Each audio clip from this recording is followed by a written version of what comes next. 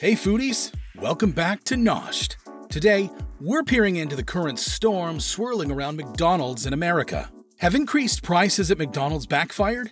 Is this the end of the iconic fast food giant as we know it? Stick around as we unravel the reasons behind the price hikes, customer reactions, and the potential impact on the fast food industry. But before we pull back the curtain, make sure you hit that subscribe button and ring the notification bell so you can stay on top of all of your favorite fast food updates. If you've noticed that grabbing a quick meal at your favorite fast food joint is taking a bigger bite out of your wallet lately, you are not alone. Customers across the nation are complaining about the surge in prices. I'm not talking about these fast food restaurants going up too. Almost $9 for a Big Mac.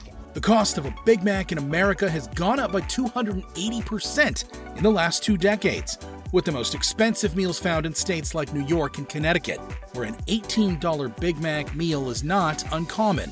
Another complaint is about the overpriced sides, and a viral thread on TikTok shares videos from McDonald's customers saying the company has gone too far, charging more than $3 for a single hash brown in some locations. This is $3 worth of food. This hash brown, which I think used to be 2 for $1. This, for reference, is a potato, which you can get 4 to 5 pounds of these for $3, $4. Something doesn't seem right here. Prices for a hash brown are $3, quarter pounder with cheese, a meal $12.80 in Brooklyn, New York. And in Darien, Connecticut, a Big Mac meal is $18. McDonald's, you come sit your trifling behind down. Who told y'all was that good to be charging that much for y'all food?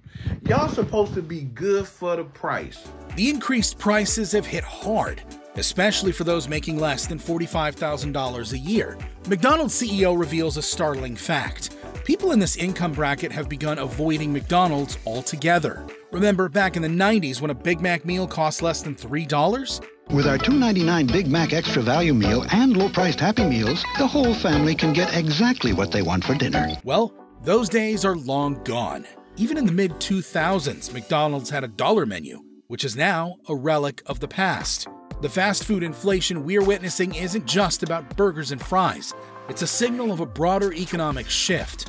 The Wall Street Journal reports that food now consumes over 11% of disposable income, which is the highest it's been in 3 decades. As costs of dining out surge, major restaurant chains like Denny's and Wendy's are also reporting declining guest counts. Consumers report that they're now thinking twice before dining out and are often opting to buy groceries instead, realizing that eating at home is much more cost-effective. And they're not wrong. While grocery prices are still high, in 2023, these prices just rose 1.3%, compared to a 5.2% increase in overall fast food prices. But McDonald's surpassed that by upping its prices a whopping 10%. It's an industry-wide problem, and the reasons are far-reaching. The cost of food has gone up due to increased commodity prices and rising labor costs. The pandemic doubled the cost of cattle for McDonald's burgers, and states like California are aggressively raising minimum wage, with a shocking $20 per hour for fast food workers.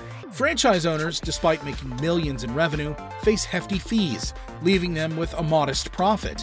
So, while McDonald's controls menu prices, it's the franchise owners who bear the burden of the rising costs.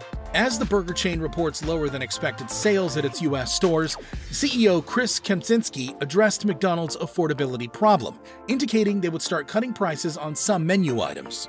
Chief Financial Officer Ian Borden recently stated, "We certainly know consumers are more wary and weary of pricing, and we're going to continue to be consumer-led in our pricing decisions as we look forward to 2024. This is a welcome change in tone from McDonald's executives from last October, when Kempczynski stated that even with their 10% price increase in 2023, the consumer is tolerating it well. After significant pushback from patrons, both in dwindling food sales and criticism on social media, execs at the Golden Arches are finally starting to listen. Kempczynski said that in the coming months, the company plans to focus on affordability and absolute price point rather than temporary deals. Could it be time to bring back the dollar menu? Kempczynski said McDonald's would double down on its D123 strategy, which does price some items between $1 and $3. The fast food industry, particularly McDonald's, is at a crossroads. Will it adapt to changing economic landscapes, or Are we witnessing the beginning of a decline? The impact on small business owners and consumers is evident, but only time will tell how this saga unfolds. What do you think is in store for the future of McDonald's? Let us know in the comments. And while you're at it, don't forget to subscribe to Noshed Food Channel for more juicy updates.